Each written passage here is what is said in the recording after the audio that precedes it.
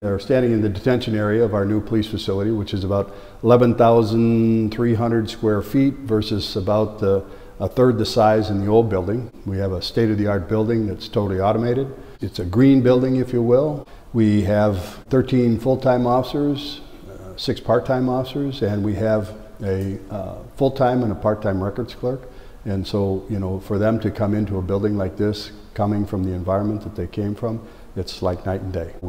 We have all the things that a state-of-the-art police facility needs. We have the ability now to service the public in a way that we've never been able to service them before. So we are extremely ecstatic about it. Within about the next month or so, we'll be having a grand opening. Then we can invite everybody from the community in here.